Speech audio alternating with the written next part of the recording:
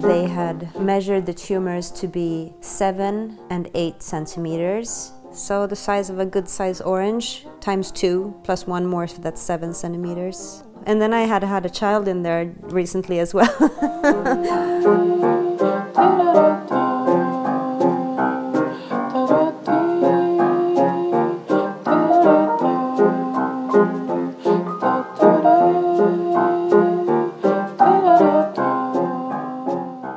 Victor was also a motivator for me to get better and to not give up and not listen to what any doctor had to say. I had to believe that there was something more that I could do or someone else could do.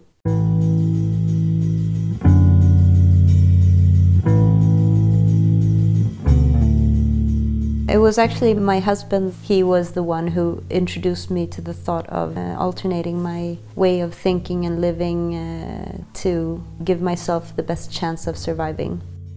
Yeah, changing everything, cutting out negative energy in my life, cutting out everything that would not help my body heal. It was everything from mental healing to physical healing through food, yoga.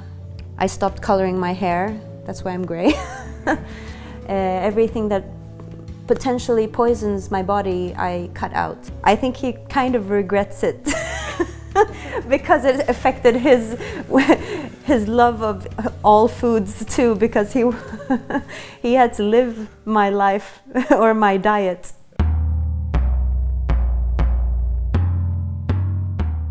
I went to the doctor and he said that about as fast as they've grown during the past 10 to 15 years, that's how fast we're going to shrink them in the same amount of time, if anything.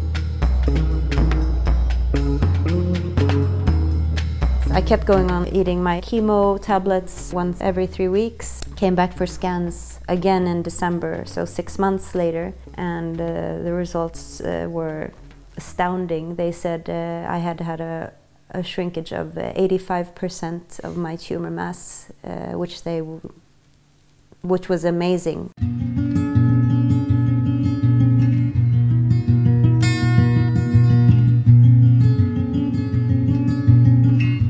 They don't know. Maybe it's the chemo, maybe it's the lifestyle change.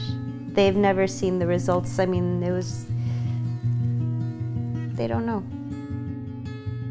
Every time I see her now, every 3 months, she wants to show me my scans all the time, the before and the after. She's like, it's amazing, I work with this and it's amazing. Every time I look at your scans, it's the before and after results. She's like, I shake my head, I can't imagine, I believe what I'm seeing. So it's, if she's amazed, then I should be happy.